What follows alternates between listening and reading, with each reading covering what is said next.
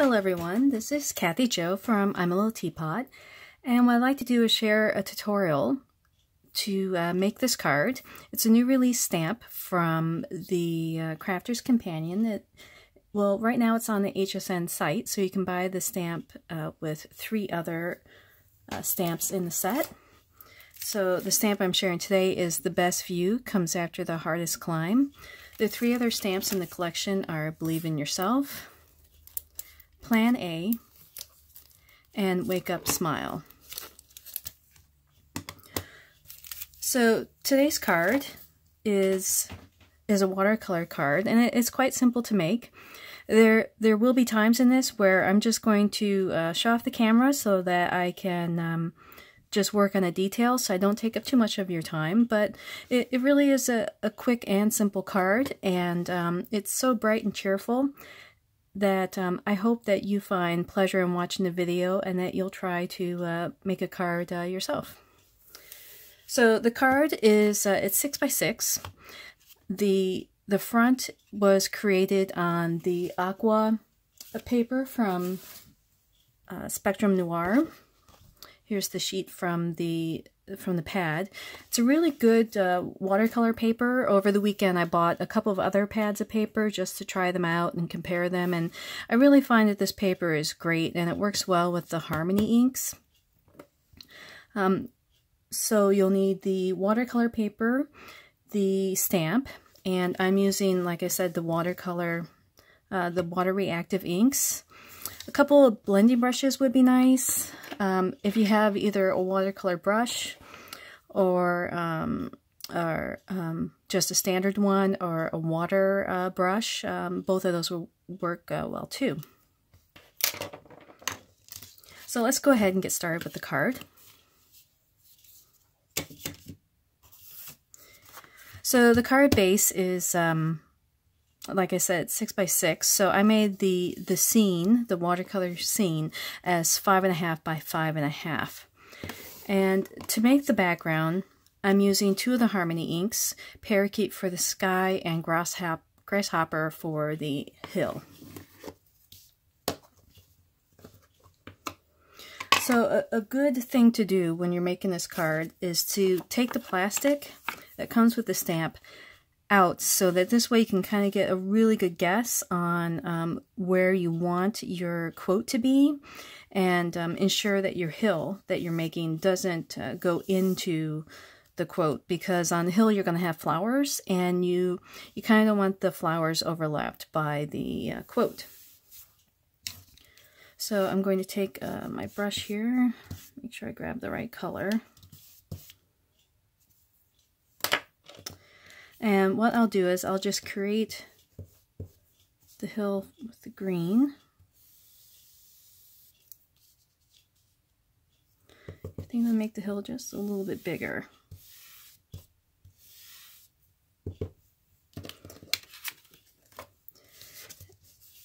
And so what you're going to do, you're just going to kind of blend in the hill using the green.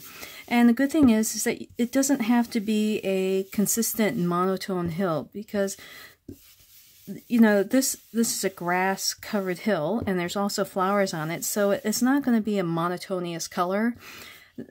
Actually, the different shades of green and the different textures that you get with your green will add even more detail onto your card.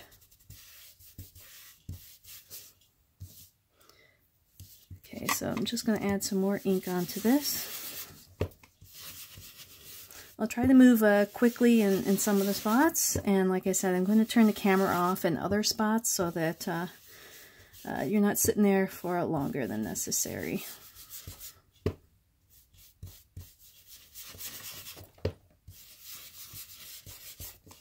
Just add a little bit more green on the bottom there. Maybe a little bit of green there. Okay, so that's my hill. A little bit more there. Okay, so I'm going to set the green aside because we're going to use this again. Next, we have the sky that we have to make, and I'm going to use the Parakeet water reactive dye. Okay. So just like the grass, it doesn't have to be consistent across the sky.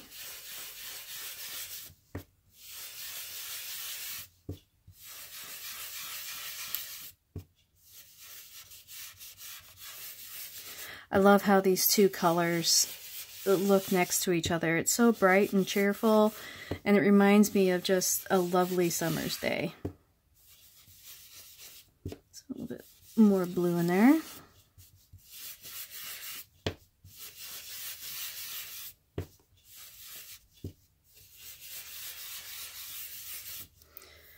Okay, so there's your hill, and my fingers must have oil or something on them, so I'll fix that. There. So we're done with the blue. We'll set that aside.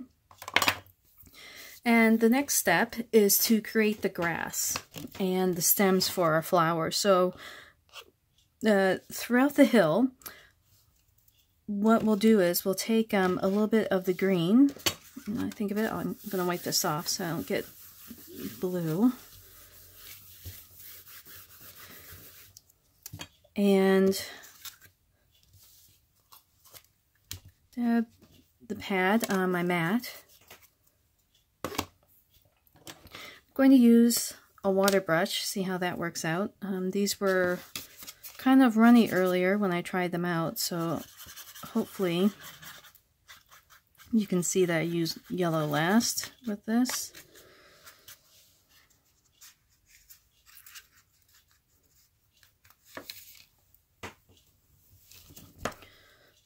Sorry about that. Okay, so to do the grass and the stems for the flowers, this is a hill scene you're looking at it from a little bit further away, so you don't have to have a lot of detail in the grass or the stems. So what I'm doing is I'm barely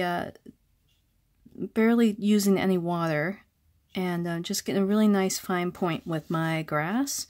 And my stems, I'm going to do this. I'm just going to start from the bottom and just kind of flick up.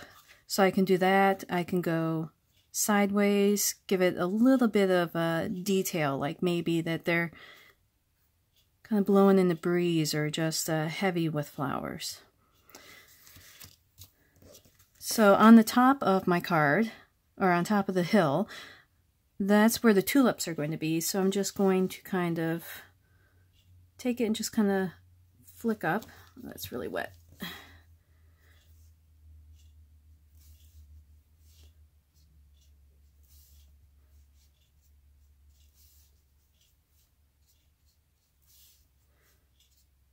So I'm doing 3, but you can do sets of like 4 or do little bitty ones like that.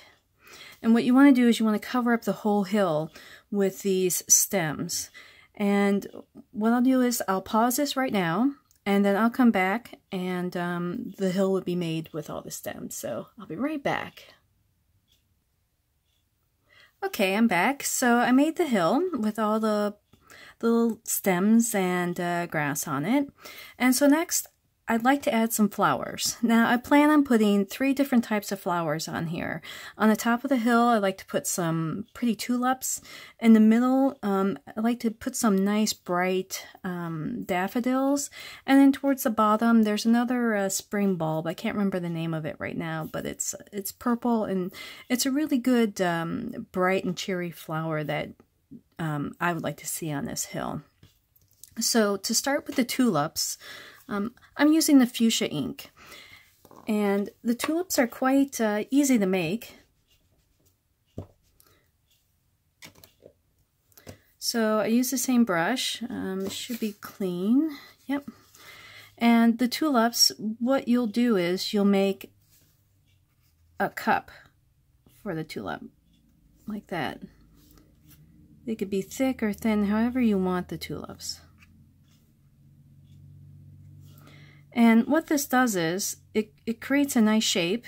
So when you do see it on there, you kind of have a good idea that they are tulips. And with just going on the outside, because I could fill this up, it's going to allow me to put a strip of the lemon tonic in the center too. And when they blend together, it's going to be this really pretty red flower with yellow in the center. So when I put this on, cup.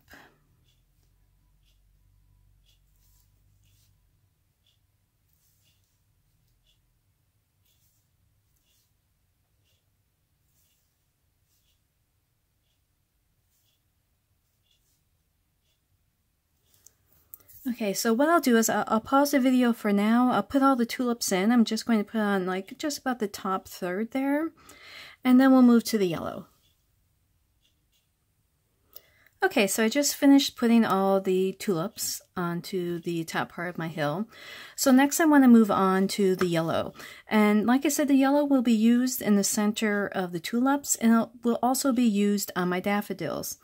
Now, my daffodils, there will not be a lot of details with this. Basically, daffodils, the way I created them, they're just some happy squiggles. And I'll show you how that's done. So,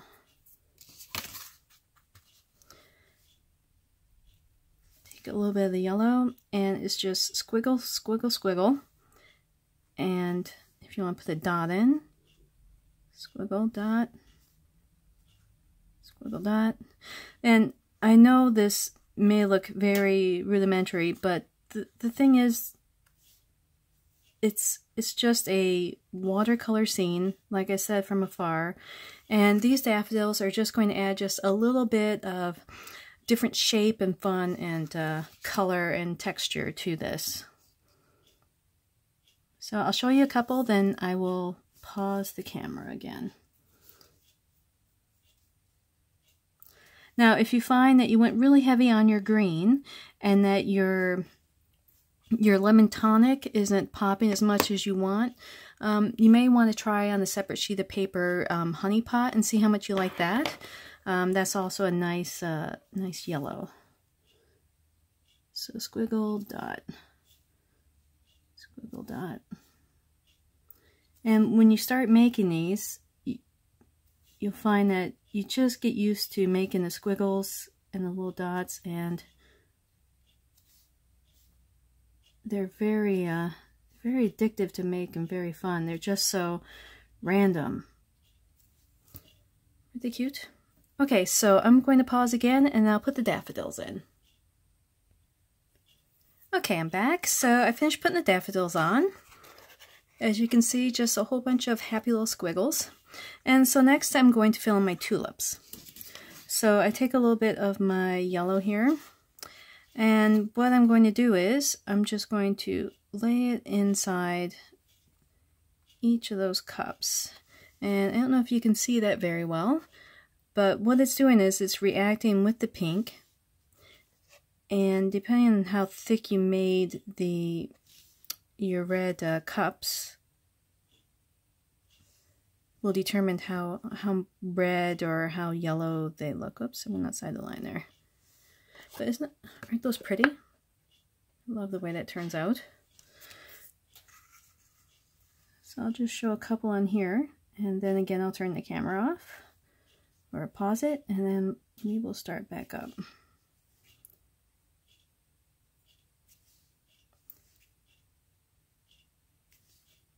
The yellow definitely adds some more vibrancy and glow to that hill. Okay, I'll be right back when those tulips are done. Okay, so now I have the tulips. Those are completed.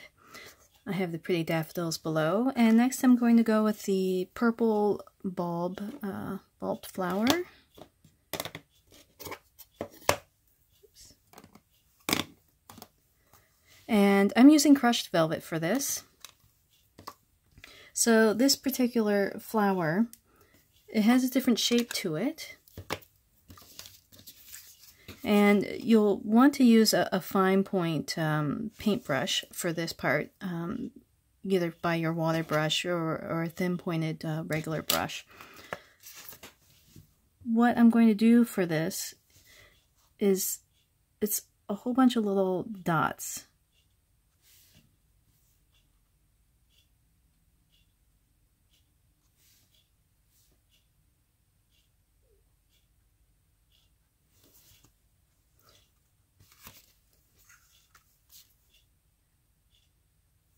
So I'll start by putting a few here.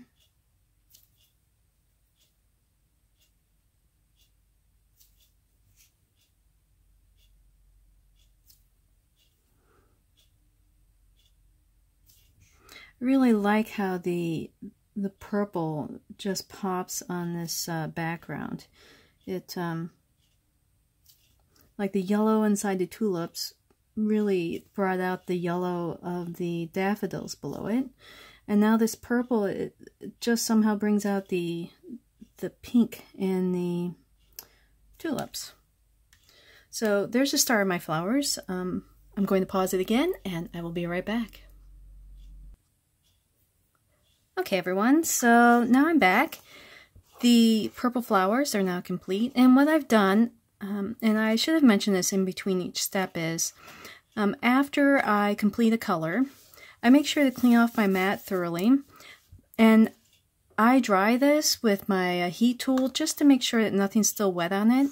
I realized that because in the sample earlier that I had made, it was still wet in one area, and I had it on the side of my hand here, and I ended up getting it in my pretty blue sky.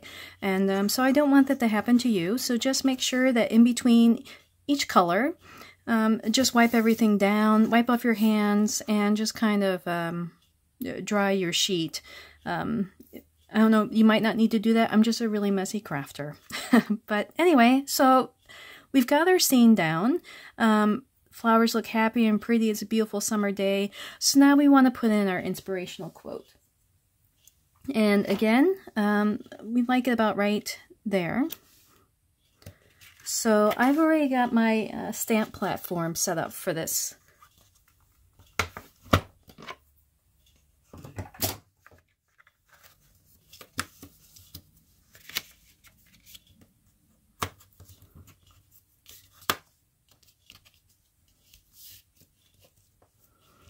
Okay, so it's nice and straight in there. Just make sure I didn't lose my setup. No, I did not. So for this step, I'm using the waterproof ink in Noir Black.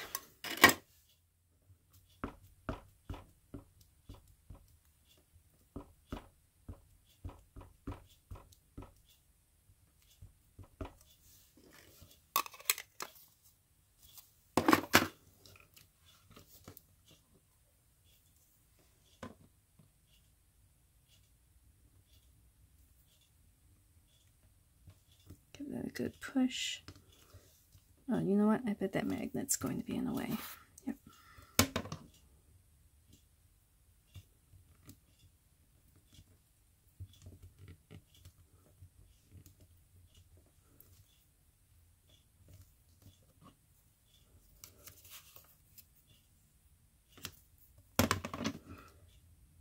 Yeah, I find one of my magnets makes stamping difficult sometimes, so you won't want to have your magnets too close to your stamp. There you go. Really super cute. You know what? I don't like where the D is. I don't like that at all. I might fill it in just a little bit more. There we go. Okay. So that's stamped. I'll give it a good little dry, even though it's probably already dry. Like I said, I'm a messy crafter. And so this next step is what I like to do. You don't have to do it on yours. I like to put a little bit of a frame around some of my card fronts. And this one's just from Pen Touch. But most of mine are, I believe they're Krylons. Yep, so like here's a gold one. And I try to use the tips that are square. If you can kind of see, I'm starting to get an indentation in there. That's for the edge of my paper. This is the only gold I had left because I've used all my other ones. And I haven't made it back to grab a new one. So what I'm going to do is I'm just going to put the gold just along the edge just to give it a nice, pretty frame.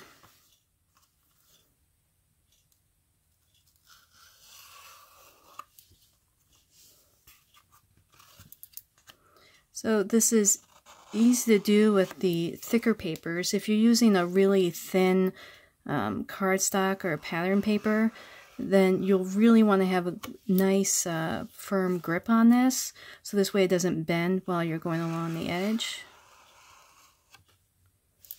Oops.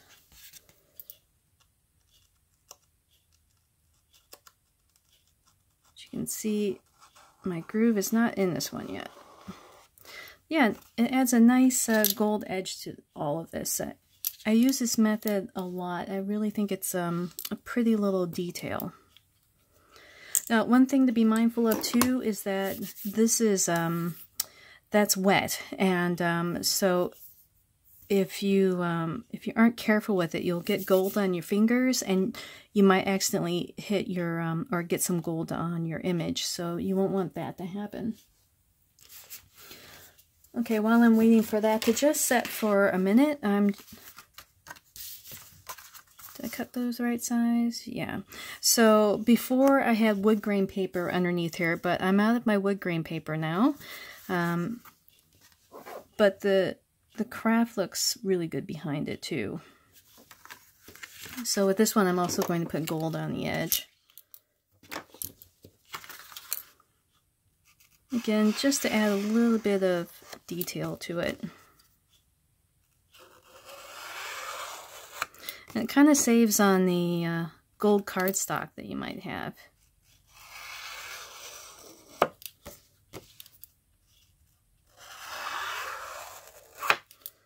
Okay, so there's that. And how I'm going to mount this is, I find with watercolor paper, sometimes tape doesn't stick as well as it should. So what I like to do is, just for a little bit of extra security and peace of mind, I use the a really good quality tape on the underside of it.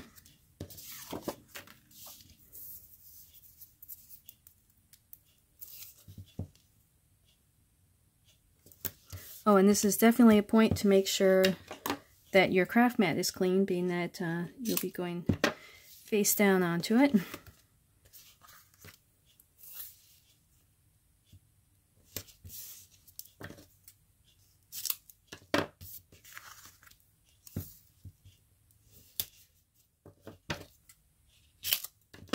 So this guy is really going to be secure on here.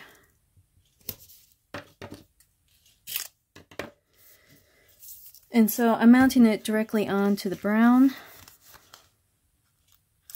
You make your little tape tails.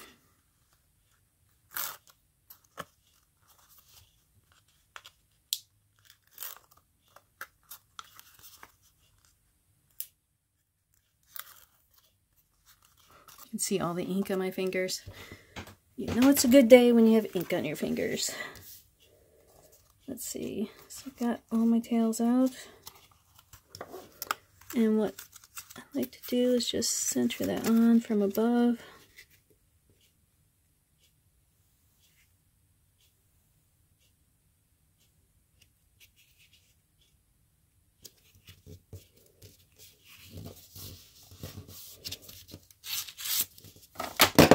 Whoops. Crafting in my craft room is definitely a hazard sometimes. I have a lot of stuff nearby. And sometimes things just fall out of nowhere. Okay, so I have that taped on there, and what I want to do is add a little bit of lift onto this. And so this is when I go to my Crafter's Companion foam tape. This is really good foam tape. What I used to do before I started using this foam tape was I would buy the foam tape in a roll, and then before I put the tape on the back of whatever is being mounted to, I'd have to use a little bit of glue, then put my foam down, put a little bit of glue on again, because what I found was if I didn't do that, sometimes the foam tape would back off. And you know, that's a little upsetting because, you know, we put a lot of time into our cards, and when we give a card to someone, you know, it's, you know, it means a lot. we hope to them, and we want them to be able to have it on display, and you know, like maybe at their desks or whatever, if it's an inspirational card, just to you know, for them to treasure, right? But when the foam starts to back away, then you know, it's just a little upsetting, that's all. So knowing that this tape is out and it's so good, and I never have to use glue with it, that's a really good thing. And I find it's actually better than using the foam tape with the glue, because it's a really good, oh, my nails are wet. It's a really good adhesive. So if you have the opportunity, it's on HSN. You get a pack of the foam tape.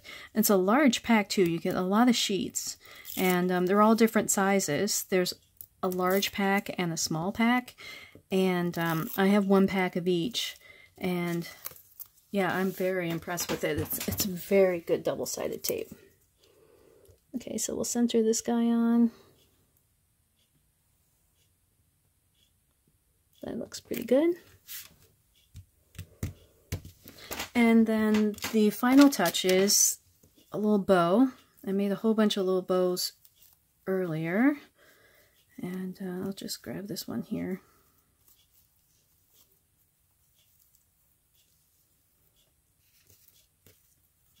He's got a tail that wants to move. It's kind of long. I'll go with this one.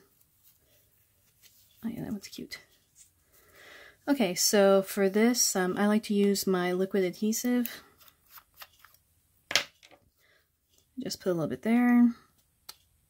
And then I put a little dab on each bow, and then at the top of each tail, just to kind of keep it where I want it to.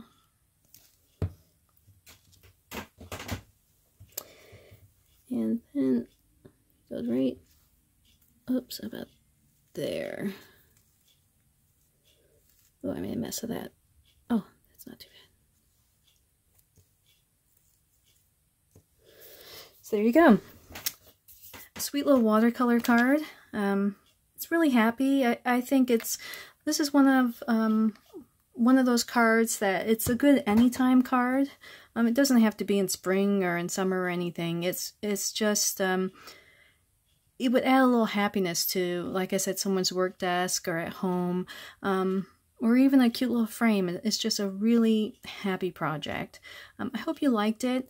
And if you ever have any questions, feel free to stop over to my blog. It's Daisies, S-O-Y-S, Daisies and Daffodils. Or you can find me on Facebook, or leave a message here on YouTube, and I'd be more than happy to get back to you. And yeah, and if you have any ideas on other, or if you have any tutorials that you'd like to see on prior projects, just drop me a line and I'll add that to my list. So thanks again for stopping by. Be sure to check out Crafter's Companion on HSN, on both the channel and on the website. And I will talk to you soon. Have a happy crafty day. Bye.